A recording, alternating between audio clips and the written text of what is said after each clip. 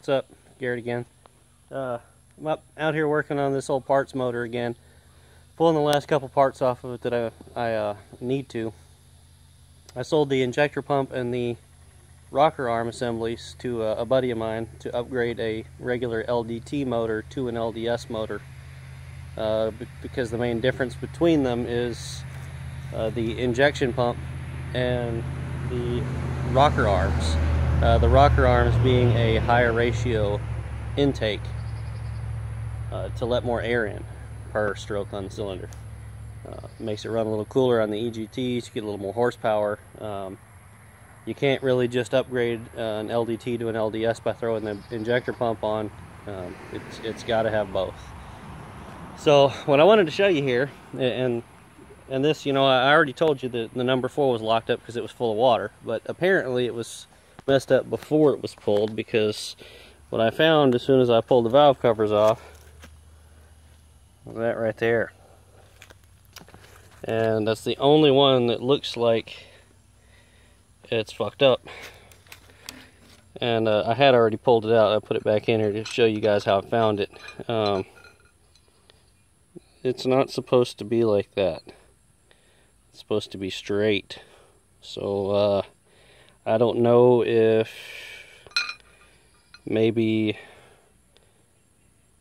the crank broke and this was coming up when it shouldn't have been, that piston was, and it hit a valve and bent this rod, or this push rod, or if they just over revved it really bad. I'm not sure. I'm not going to tear the motor down any more than I need to. I'm going to pull what I need off of it, and then the rest will probably go to scrap. But just thought I'd show you that. So what it is, if you're going to do this job, you know, replace head gaskets or change your valve cover gaskets, or even do a valve adjustment, you take shit, where did it go? Okay, I used just a 1/4 inch ratchet with a 6-inch extension and a 1/2 inch socket. Get all your valve cover bolts out, and even your 2 crankcase vent. You got 2 on each side, 2 nuts for the crankcase vent. Those are also 1/2 inch. So to get the whole top of the tappet cover, all that crap off, all you need is a 1/4 inch ratchet and a 1/2 inch socket.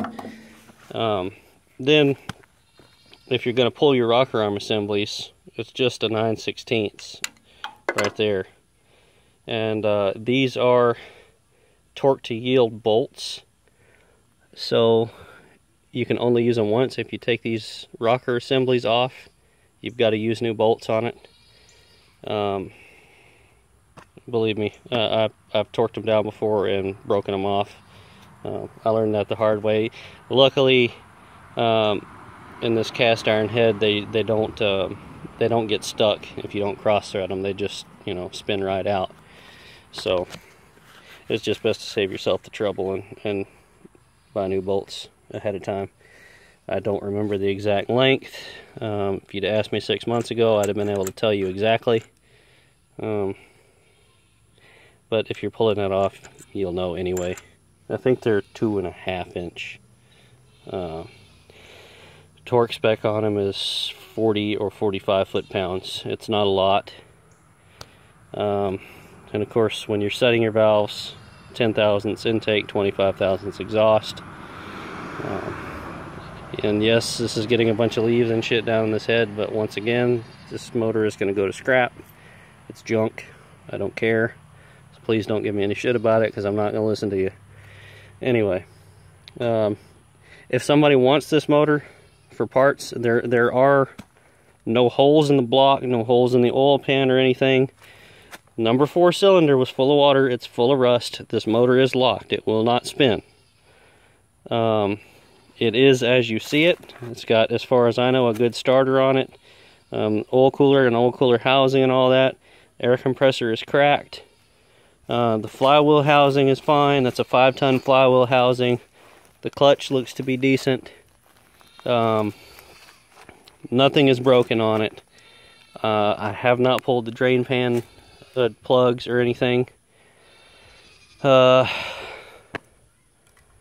About as much as I can tell you is it doesn't spin, and it had some water in it, but it doesn't have any holes in it. If somebody wants this whole thing, like you see it, minus the rocker arm assemblies, bring me $50 and come get it. I'm not shipping it, but if you want it, get a hold of me. Put a message below the video here.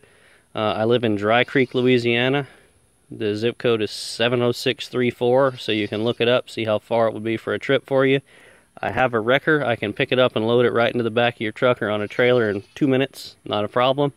But if somebody out there can use it instead of it just going to be made into Chinese pot metal, it'd be great. You know, like I said, just make it worth my time messing with, and it's yours. So I will see you guys on the next video. I appreciate you tuning in again.